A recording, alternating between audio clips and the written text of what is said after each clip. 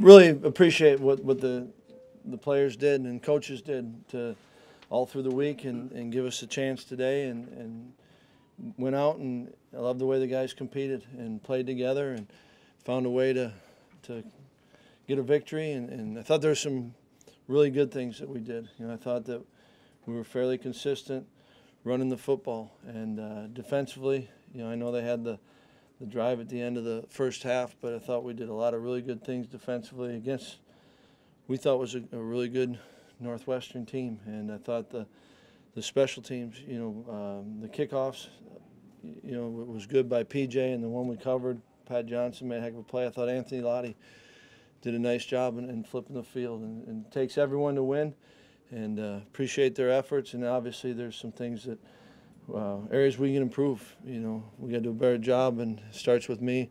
How we finished the game. Didn't like the way we closed it out there.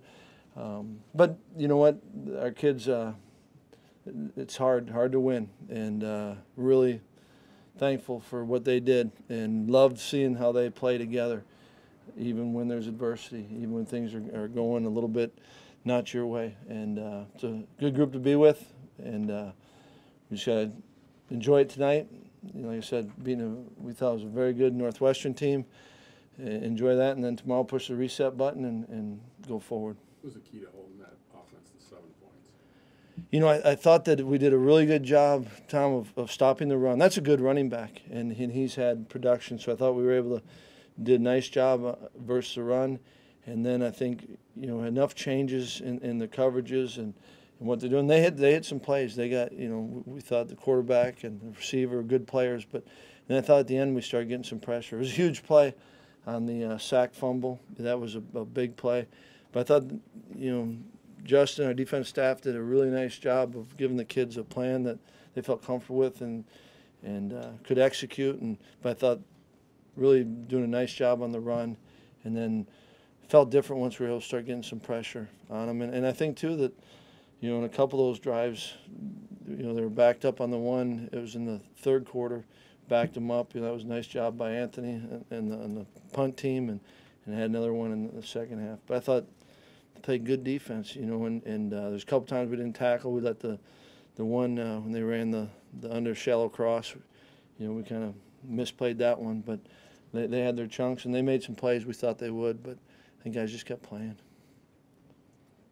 Keep the same 5 guys on the offensive line. Do you think that helped those guys build a little bit of rhythm in the second half? I think it does, Jace. I think it was good to have it, and I think not only that today, but playing together now, it should be helpful. And I thought that they did a good job. Tight ends, fullback, and I thought the backs ran hard, and it was a good overall effort on it. And I do think that if you can have continuity, that helps in your consistency.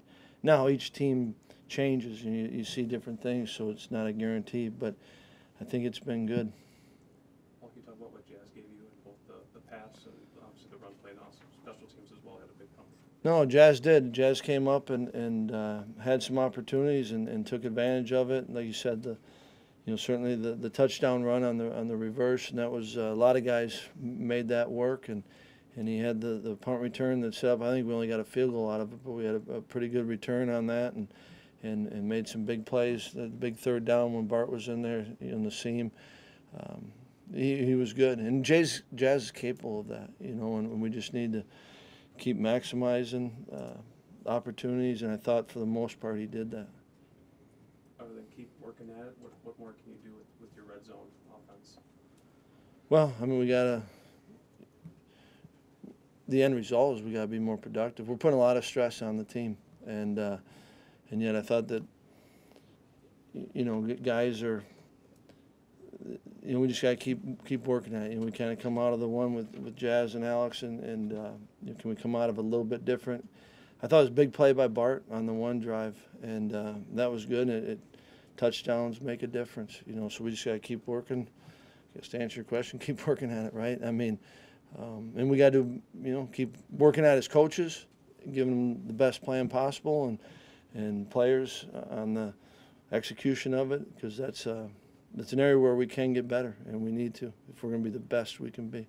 I got the tackle totals in front of me, but Vince, I think they had a first down on 19. Was that just an effort play that he made to draw that holding call, which put them back at the 29? That was big. You're right. Yeah, I mean, it was saw Vince coming up and under on it, and he kept working through it. A lot of times, that's when the call gets made, is when you work through it and put them in a position where they have to call it. And Vince will always, you know that, Vince is always going to give that effort. And I think we've got a lot of guys putting out the effort. And that you're very thankful for. You don't want to take that for granted as a coach. What has this defense meant to this team this year?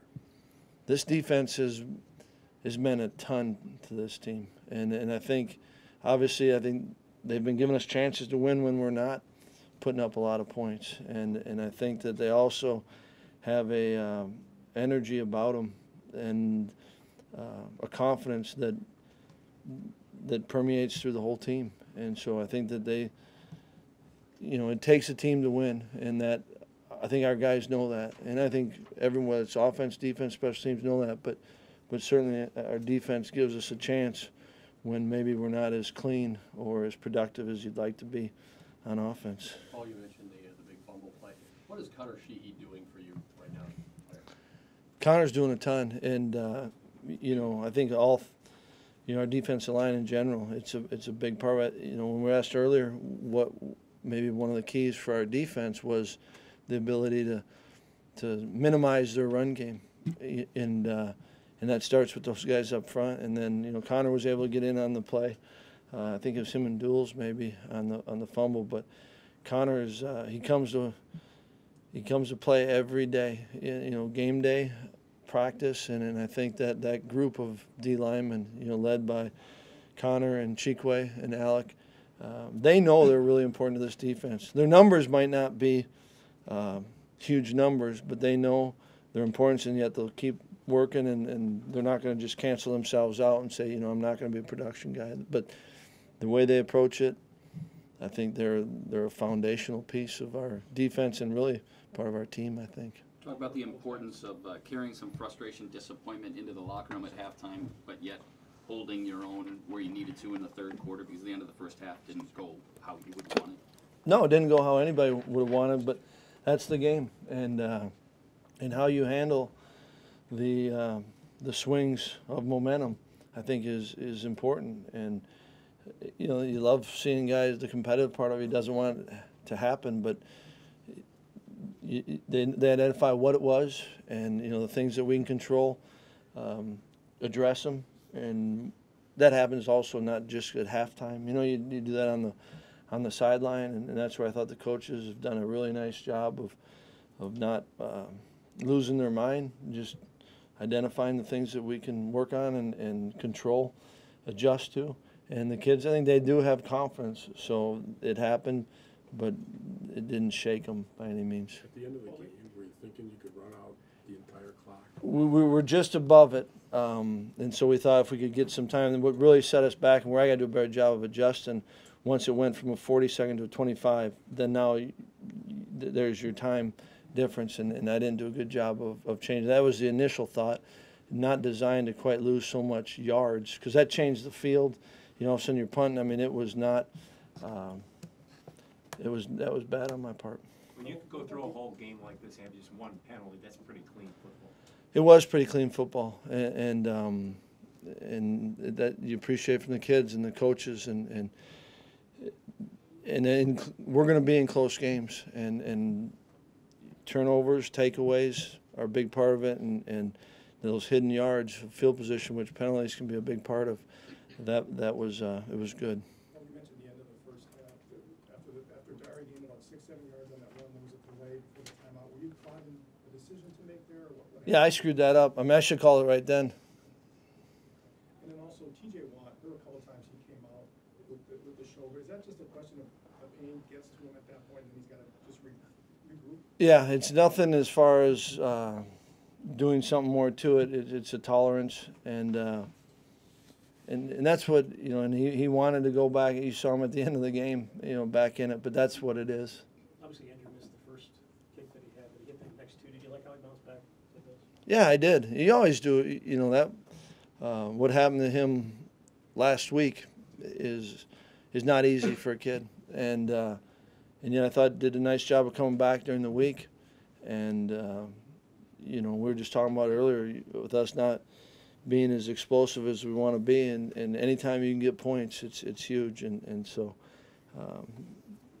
you're thankful for a kid just being able to kind of stay the course, and he did. He missed it early, but knew he was going to have you think you're going to have opportunities, and he kept his head and focused, and good support around him, and all those points are big. You take one more from Coach. Was there ever a thought to go somewhere else after that first game? No,